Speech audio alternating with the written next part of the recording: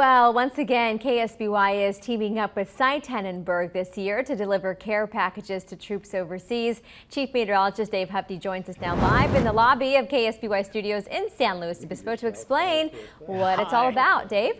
It's really exciting. Got a great group. Everybody say hi.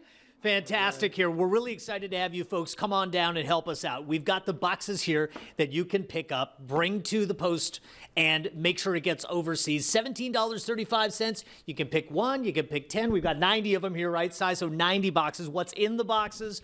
All of these supplies asked for by troops overseas. Either things that wear out while they're there, things extra comforts they would like, extra boots, gloves, all kinds of stuff, power conversion, and it really goes a long way. We have lists of emails from troops saying this is exactly what we need. But we're getting some great help, and we're really happy to have the San Luis Obispo Deputy Sheriff's Association here with us. They've got a big check. Lars is here. Lars, tell me a little bit about the check and why you're here, why this matters. We're the Deputy Sheriff's Association. That's your custody deputies, your dispatchers, and your service support professionals at the Sheriff's Department.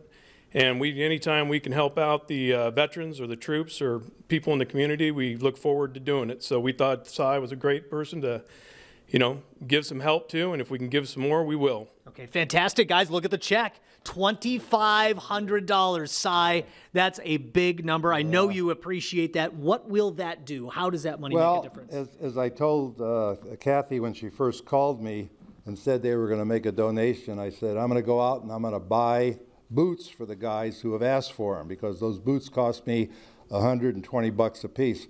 These boxes that we have here have some boots in them, and I want some people to come out and take those boots, because the money that the Deputy Sheriff's Association went ahead and donated went right into some of these boots that we've gone ahead and packed in these boxes. Okay, we are at the station right now at KSBY, 1772 Cayo Joaquin. We also have 24 boxes over in Santa Maria. That's at 731 South Lincoln. And we want you to come down. We want you to see some of these good folks that have done so much for this campaign. But again, all we are asking you to do, if you can pick up a full box, great. If you want to make a partial donation, great. If you want to give us a lot of money so we'll take care of the boxes, great. You want to make sure we've got more of these supplies for the troops overseas, great. If you need a reason, you want to hear more, Si's here to tell you all about this and why this has been a labor of love for him and how this pays off. It really matters. It really does.